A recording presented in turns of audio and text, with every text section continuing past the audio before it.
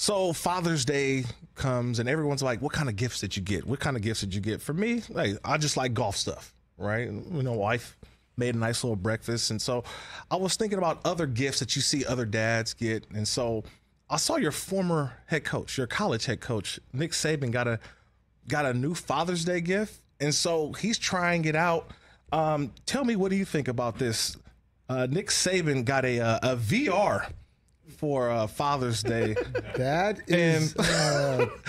First of all, he got to put his hands up, though, right? The right way. He does have to put his hands up a little bit. He got a jab, too. Look at that jab. I've never seen him.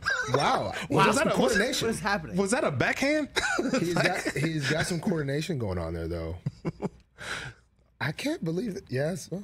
Can you believe that Nick Saban? This is actually surprising to see, actually. Why is it surprising? Tell us. Why is it surprising? You don't really get to see this side of Coach Saban too often, of him playing around with anything other than coaching, but he does love his kids, so I can see that. Probably the grandkids and all that. So it's the grandkids got him, I would imagine. Do you think that you probably rubbed off on him a little bit? Maybe, you know, he probably wanted to fight me a lot when I was there, so maybe he's getting the aftermath down the line. That's funny. But, you know, just seeing your old coach there, you mentioned he's, you know, the influence on you. What one thing that you took away from Nick Saban in college? What I took away from him was he just, no matter what really happened, you know, whether a player made you mad, whether you did wrong, whether he seemed like he hated you, the next day it was like a completely clean slate. And, you know, for me, like I said, you know, I redshirted my first year. There was a lot of yelling, but, you know, every day I came in, you know, as a kid, you want to be like, that was personal, but it never really was to me. And so I took away that, just coming in a new day. And then, honestly, the other crazy thing was he was just like, sometimes just robot mind. Like, it was just, when he was in work, it was the craziest thing. I remember we had our freshman day. We all were at the lake having a good time. 24 hours later, he's yelling at you like you didn't just have a good time. And then you go to his house for Thanksgiving. He's all the happiest guy. But when he's at work, he's there to work. And when he's off, he's completely off. So that's what I took from him. Really great guy. Good. It's Marlon Humphrey, Ravens cornerback, joining the Rich Eisen Show. Kirk Morrison here, filling in for Rich. And Marlon, you're the OG now. Can you think about this? And for people out there listening, I always say the OG, meaning the old guy in the room, is the guy who's been in the league probably 6 years plus in that meeting room. You're going on year 7. Do you feel like you're the old guy now, Marlon? Yeah, I am the old guy now. It's weird to bring up stories. Right. And then as you start talking, you start reading everybody's faces and you're realizing nobody was here when those guys were here except me. So being the OG is weird. No one's called me an old head yet. You know, I used to call Calais old head, you know, all these other guys. You know, so no one's called me the old head yet. So maybe they still see me as a young guy.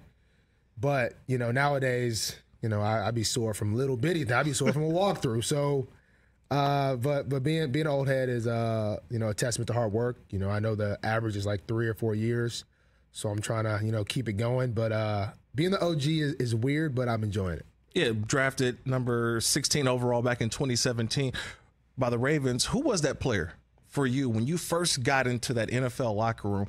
Who was the player that you gravitated to say, hey, either show me the way or I'm going to follow that person's lead? It's probably a combination of Brandon Carr and Eric Weddle. Weddle sat next to me in meetings, and you know it was never. He used to tell me to stop smacking on sunflower seeds, which I didn't even know was possible. But Eric Weddle was definitely the smartest guy in the room when I was there. Right. But then Brandon Carr was like, you know, it was crazy. I remember sitting in the sauna with Brandon Carr, and he's like, you know, you're here to just usher me on my way out of the league, and I'm like, wow. I'm like, remember being like, you're starting, I'm coming, I'm second string. And, but it was just crazy to hear that because, you know, this is definitely a young man's game. So you try to go as long as you can. But, you know, hearing that and him actually helping me become a better player was really big. So Brandon Carr and Eric Weddle are probably my two guys. I mean, you're a multi-time Pro Bowler in the National Football League, one of the best corners in the National Football League. And we had a conversation earlier, me and the guys.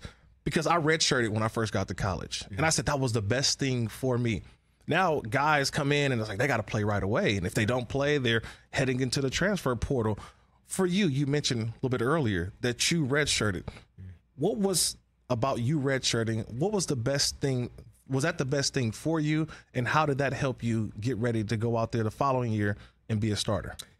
For me, redshirting was by far the best. I think I saw the most growth in my game, for sure, my redshirt freshman year. Is that a negative to redshirt at Alabama? Oh, at Alabama, it's very common. No one ever told me I was redshirting. That was the only weird thing. Every week. How does that? So what do they do? Honestly, how does Nick Saban let you know? Does he bring you to the office? He lets everyone else know, but I know everyone else knew except me. And we were playing Texas A&M. We were up 42-0, and the starters were still in. Okay.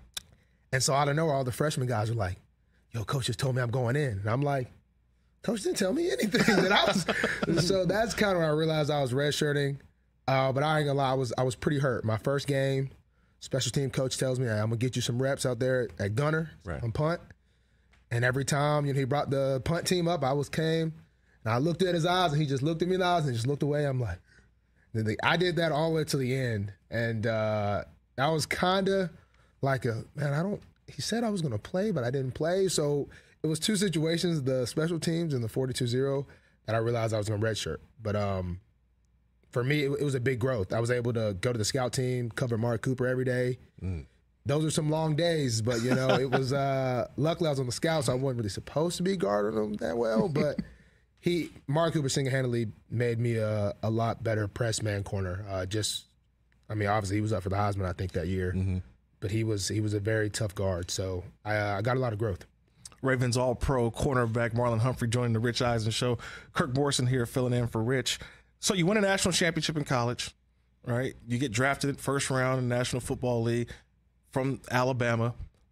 Is there an added pressure to you coming from the university that you came from that you got to go in and produce right away? Do guys from Alabama feel that?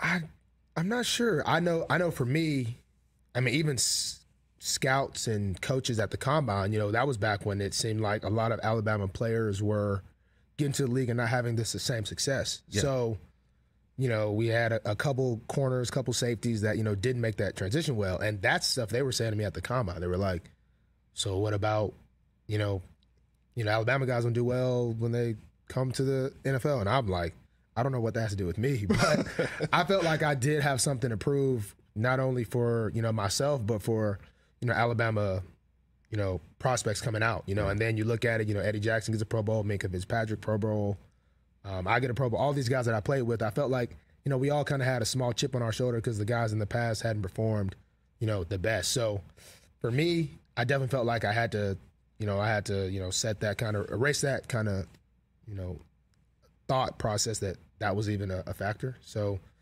maybe, I know it was for me. Yeah.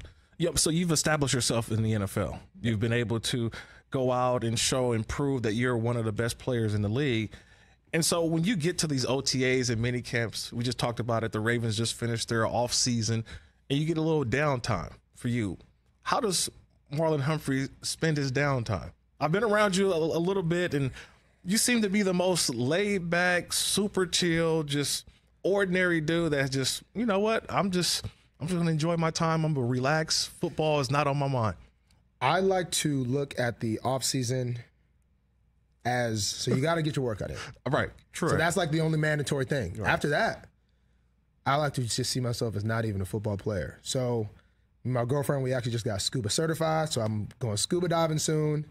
I'm getting into the golf game. Okay. That's a very humbling game. Yes.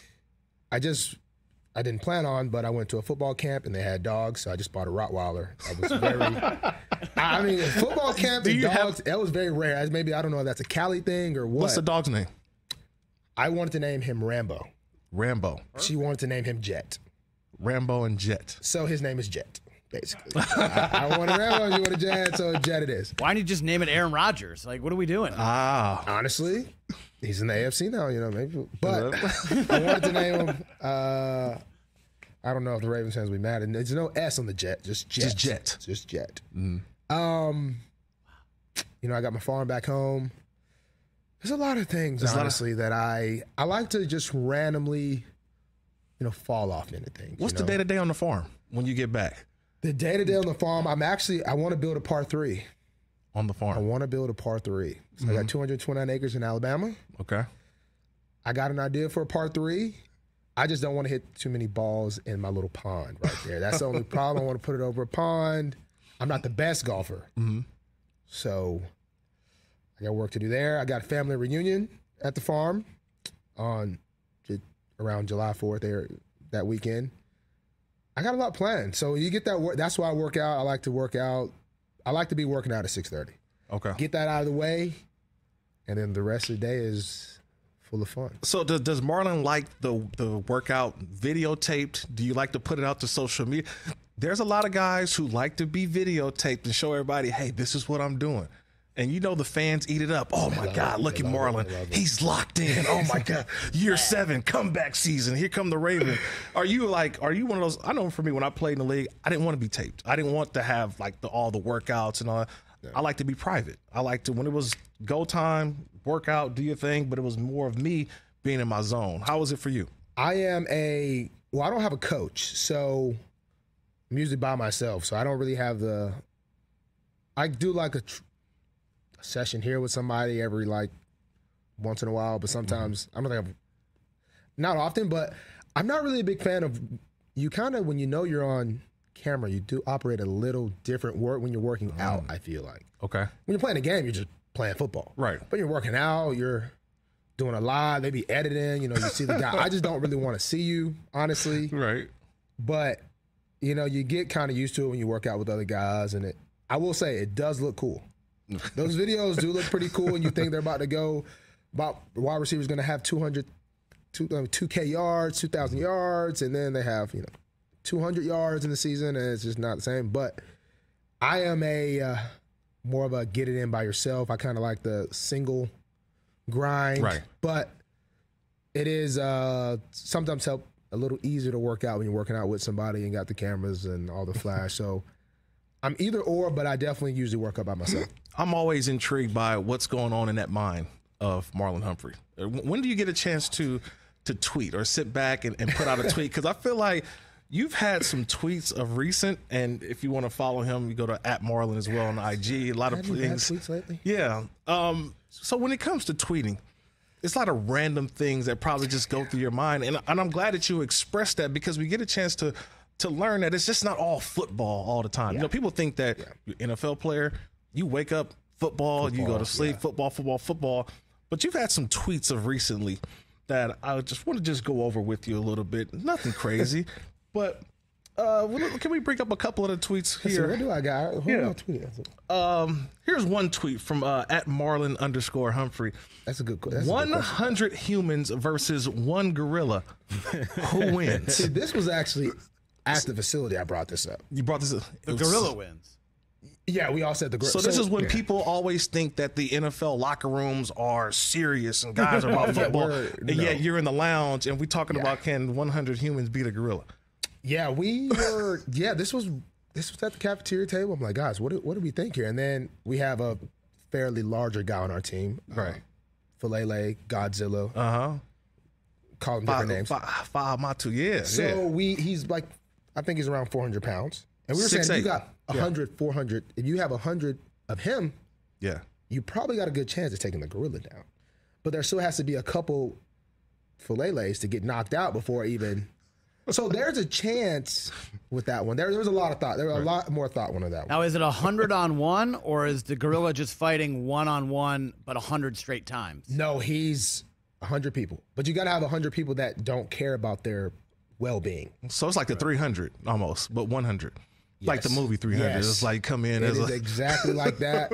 But we're all thinking, man, one punch to that gorilla to here is probably that's a blow. That's a death blow. More on the Marlon Humphrey tweets, because like I said, the betting favorite on that one. Yeah, I'm taking the gorilla, but we got more tweets coming up here. Aaron Rodgers, he seems like he would just wake up one day and decide he's going to drop everything and be an astronaut. I mean, how did you come up with this assessment of Aaron Rodgers? How does this just come about? I don't know Aaron Rodgers. Right. But based off what I see, he seems like he's similar to me in the aspect of random things comes on his mind. Okay. Like, he just seems like a very free soul. Right. And he just, like, I don't know. I mean, I know he did a little dark cave thing. Yeah, would apparently. you go on a darkness retreat? I don't know. But what I'm not sure what the benefit is. But I kind of like the light a little bit. But a lot of us do. You might go in there and come out a new man, but he seems like a very interesting guy. Right. I'll say that. And I could just, I don't know, man. He seems very he goes day to day. That's what he seems like. He's day to day. Today I'm a footballer. Today I might go astronaut today. I might do this. Obviously a great football player, but a very free-spirited mind. That probably helps with his game, honestly. Well, you mentioned he's in the AFC now, man. I know that's in the AFC, man. He's in the AFC. Well, one last tweet before got a couple more minutes here with Marlon Humphrey, Ravens cornerback. Was today year old when I found out the Titanic was real. Wait, what? That's what I really want to break this down because this is how this came. How does this come about? So, like, this might have seemed random. Yeah. I was on Instagram. Okay. And Golden, the auction company, auction guy, yes, he tweets. I think he maybe had a Netflix thing. Okay. And he was going through a couple things that were maybe on the show, and it was he said Kate Winslet dressed from the Titanic, and then I was like, wait, what do you mean the dress or like the replica of? I'm not even exactly sure, but I was like, was the Titanic real? And I was like, wait, I thought it was a movie, right? But then they're like, no, like it was based on a true story, right? It was not a like fake true story; it was a real true story. And then I was like, wow. And then it seemed kind of messed up that you're making that movie about these people like dying, which obviously, it was decent movie. It was pretty good. It turns into a love story. Yeah, which didn't actually happen. So that was like completely fake. But I just didn't know that the movie was honestly confusing. Now that they should have made that more clear. You know what? Which part should they have made more clear? I just think they could have made that more clear somehow. Right. Because they got people growing up watching that thinking Titanic was fake. Right. And actually, there's a lot more history about that. A lot of people. Important people died on that ship. Yes. Once I found out it was real. Right, and you did the research. It's a lot. Yeah. It's a lot. A lot of heavy hitters. Heavy hitters were on the Titanic. Yeah. So, yeah, that is a real movie. If you didn't know, if you're watching. You were not spoiled by the end of that movie. You were like, wow, this ship actually sinks. Yeah. Yeah, I was like, crap. Like, this is like, wow. It's. I need to rewatch it now because I was like, wow, it was a pretty good movie. And then it's like fake, but it's real. I will say this. You have enlightened me because like you mentioned just now, that was like a made up love story that never really happened. But you almost feel like that was part of the real Titanic and it never really happened. Exactly. So like, that wasn't as bad. Like, you know what I'm saying? Yeah. But I love the movie. Okay, though. Maybe it was bad. I'm not sure. I actually got a lot of, usually when I tweet, yes, I just comes to mind, I just tweet something. I don't really look at the replies, but I know I tweeted something either that was somewhat dumb or somewhat wild when someone personally texts me and is like, bro, you didn't blah, blah, blah. What are you talking about? I'm like, hey, sometimes I tweet something and forget I even tweeted. This one actually was almost causing harm to myself. I'm like, crap, I guess I'm the only one that didn't know this. And Marlon, one of your tweets was in the Titanic thing. I guess I missed the true slide story in the movie. Like normally they would put up there like this is based on true events or this happened. Right. This is based on a history of events. Yeah, this exactly. is I missed that slide, I guess. And I definitely missed that slide. I got a couple more questions for you. I know one. And I've been watching this ever since you talked about it before. I forget when you talked about it.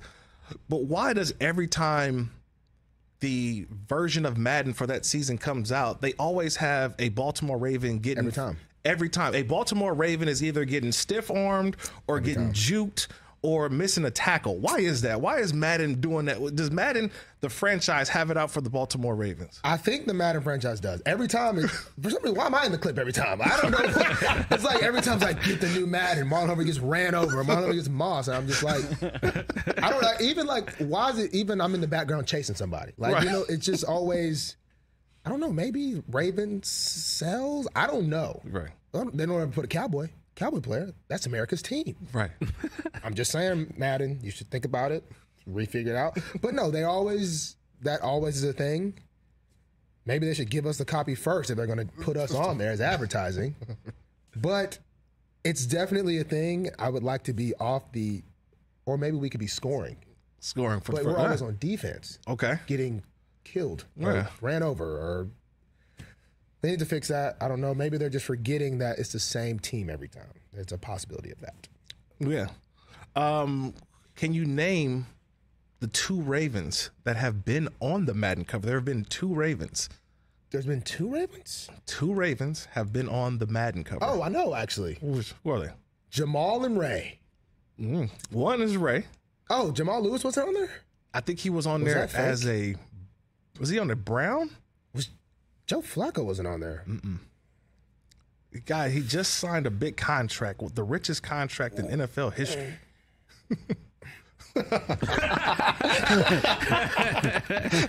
You might see him a lot. You might see him a lot. Bad ball. This is bad ball. Obviously, Lamar. I don't know how I didn't even think of Lamar. Yeah. I guess I was thinking. I know. Duh. I do got one last. I got to ask you one last football question, because you talked about it a little bit. You walked in, you had this bright smile on your face, and the one thing you said, weapons. We've got weapons. So, as an OG, a guy who's in that defensive backfield, who probably can kind of relax a little bit when he's at practice, because you kind of understand the defense, you know the defense. But when you sit back and look at the offense now that you guys got in Baltimore, we already mentioned the quarterback Lamar Jackson, but Mark Andrews, you draft Zay Flowers, here comes Odell Beckham Jr., Duvernay. We're just naming somebody. How has it looked for you on the opposite side? It's looked really good. In the past, we've had some guys, but now we got I think in the past we've had teams coming to games like, okay, we could probably double this guy and be kind of fine. While, you know, I've been going week to week, and you're like, okay, you can't really double anybody because you're in trouble either way. If whoever you double with, they got this guy. So we kind of have, to me, just some really elite weapons that I know on the other side, defenses are going to look, okay, who do we want to eliminate the most, and who do we think we can at least survive with this? So I think we've, on paper, put together, you know, a really tough offensive roster as far as, you know, pass catchers. And it's exciting. But the practice is not – there's not much relaxing in practice anymore. There's not many like, I kind of, you got to be ready to go, which is really good for both sides. You know, you want to be good, you want to be great. The best way to do that is get the work in practice. And so I think, you know, EDC and the front office, what they've done this offseason has been just really good as far as putting our quarterback, you know, in a great position, paying our quarterback, getting some more weapons for him. And even on defense, getting some weapons we've got. It's I think it'll be a really fun season. It'll be some really competitive training camp practice. It might be some fights out there. You might be getting reports about everything. Ooh. Yeah, it might be war out there. So I'm excited, but I'm really excited to get that work in practice. I may take a trip up there. I always feel like I'm going to Be sure to fight when you come. Just let me know. I'll just get a fight going. It has that what is like Game of Thrones type of feel going to. If you've never been to the Ravens facility, it's like a big giant castle, and they have the gates. Love it. And they raise that gate up, and it's like you're going to this. I this love castle. What is it? It's Owings Mills. Owings Mills. Owings Mills. See? I love the castle with the trees. It is a very nice. We had a picnic out there, a big old picnic out there. It was just such a nice. The view is just nice, man. Just all that grass. See the deer coming in to work. You appreciate a lot, man. You do. I appreciate life. There we go. You know what I mean? That's Well, you know what? I'm not going to hold you up anymore. I know you enjoying an off season, so I'm going to let you continue your off season, get to the farm, do all of that, and I can't wait to see you play this upcoming season watching Ravens football. Marlon Humphrey, appreciate the time. Thank you. Catch the Rich Eisen Show every single day on the Roku channel, 12 to 3 Eastern, for free.